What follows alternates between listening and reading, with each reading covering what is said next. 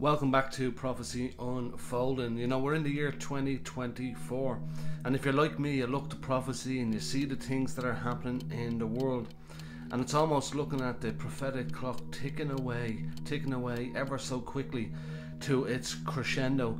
Jesus and some of the prophets told us the things that would happen coming towards the end times, coming toward the time that Jesus would return. And today I wanted to show you three major signs that Jesus spoke about would happen just before his return. Now this will be to some people eye-opening because it's so clear to what's happening, but to some will be reaffirming as well.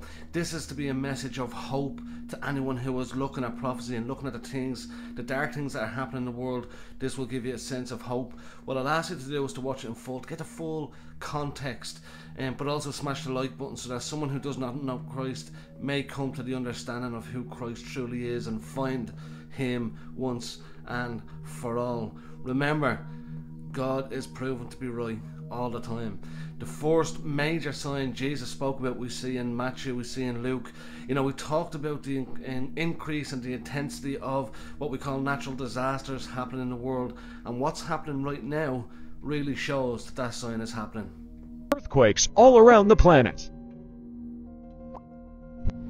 Earthquakes and tsunami warnings all over the world today, as not just Japan, but Hawaii, Alaska, California, Yellowstone, Montana, Indonesia, the Virgin Islands, El Salvador, New Mexico, Puerto Rico, Fiji, Russia, Texas, Chile, and the Northern Mariana Islands have all experienced earthquakes in the last 24 hours, as today, January 1st, 2024, the first day of the new year, it seems that the entire world is trembling. Now, I'm going to be sharing with you the latest video footage so you can see it for yourself, and the tsunamis that are pouring in. Let me know your thoughts in the comments down below. This all hitting on the first day of 2024, and like I said, you know, for the purpose of the video, I was only going to show a couple. I could be here for hours showing you all the different things that are happening in Europe, strange weather events of things that normally wouldn't happen. Yes, I believe that man can have its hand in some of the things that are happening at the moment, but I also believe that at the end of the day, God's judgments, the things he said would happen, are going to happen, and man in the end can't control the things that God has called to be. You know, the second one that we look at that's happening at the moment has really drastically changed in the last 35 years, and something Jesus spoke about many times, and we see in Timothy as well. He spoke that in the last days something would happen and that would really start to shift and show us that we're close to the return of Christ. Have a listen. That's right. I've got another chapter in the book where I talk about what's happening just internally in America, the moral rot in our country. When people ask, when is God going to judge America? If people will read Romans 1, they'll find out really he already is. Yes. The first form of God's judgment is to give people over to their own sin. And if you read Romans 1, 3 times you have God gave them over, and the first giving over is to what we might call a sexual revolution. The second step there is a homosexual revolution. Wow. And then the final step is just the open encouragement of evil. So I see that we are already being judged. Now people say, well, can we turn that around? Well, none of us knows God's timetable. You know, if there's to be a mass revival in our country, certainly there could be a turnaround. But I was talking to a friend of mine the other day about this mass revival that could come to America, and he said, well, where would the revival come from? I said, well, it would come from the churches. I said, well, do you see any indication? I mean, our churches are becoming more focused on entertainment and lack of teaching the Bible and of doctrine. So how is that kind of a revival going to come? So, you know, I don't want to be some, pessimist about this, but his point was well taken.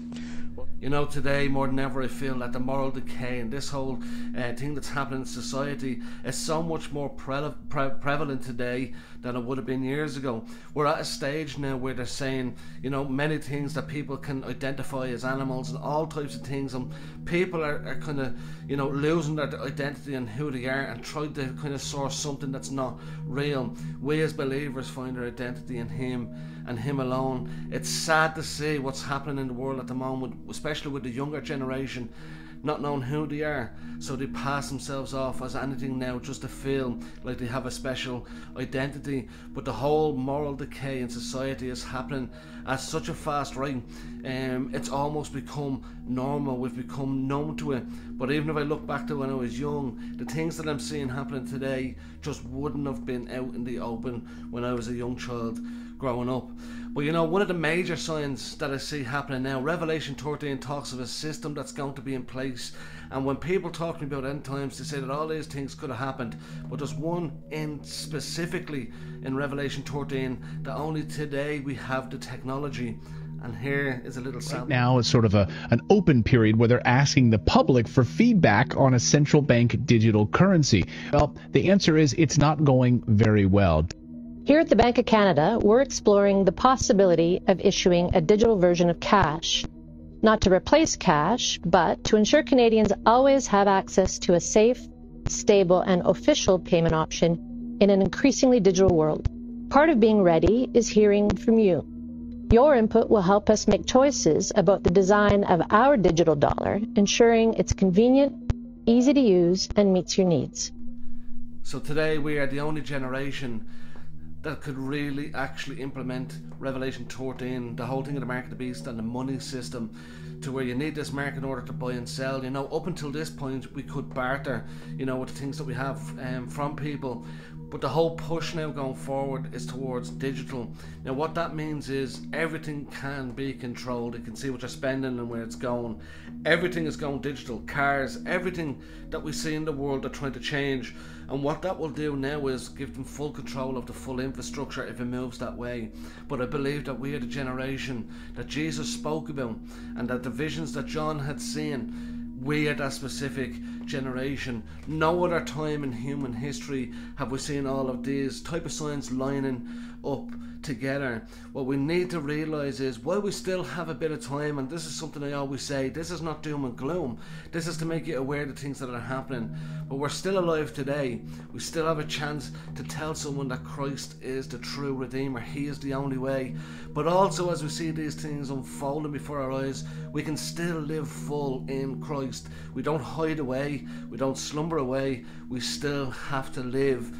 But when it comes to the rapture, many people ask, there is no sign that will supersede the rapture, because I believe that could happen at any given time. But when I look at the things happening in the world, I just have a sense in my spirit that we're very close to that time period in terms of that thing could actually happen in terms of the rapture.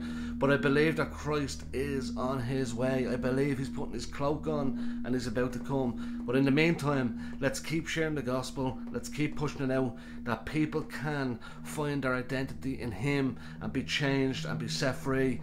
It's in Christ and Christ alone that me and you have the ability to be able to say we're set free because of what he done, not because of what we done. Remember, regardless of all the chaos that's going on in the world, God is always in control, and keep the faith.